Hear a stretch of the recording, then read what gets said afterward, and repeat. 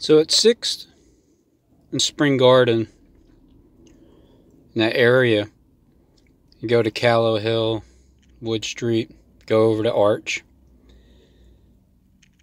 Basically about 5 blocks over. So here's where Trump is today. He's at the town hall. It's going to be at 9 p.m. tonight.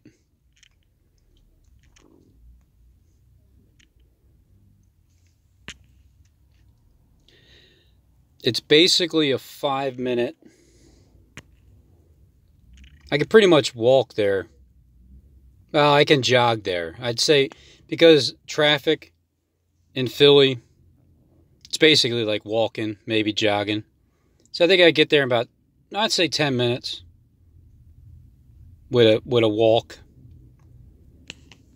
So Trump is here in Philly today talking about Governor Wolf's mishap. And Trump's judge, whose name is William Stickman, is the one that overruled his irrational restrictions for this pandemic, the shutdown, violating the First Amendment, our First Amendment right, and our 14th Amendment. President Donald Trump in Philadelphia for town hall at National Constitution Center Tuesday, which is today.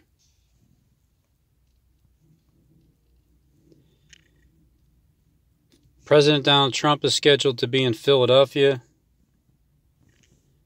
participating in a town hall meeting Tuesday night. Early Tuesday, you could see the barricades set up around Independence Mall in anticipation of the town hall hosted by ABC at the National Constitution Center. Well, it looks like I'm going to head down there around lunch, see if I can catch Trump somewhere. Maybe you'll give a shout out.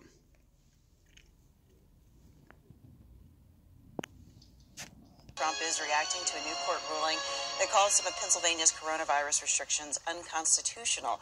As well, the president will be in our area today to participate in an ABC News town hall focused on undecided voters.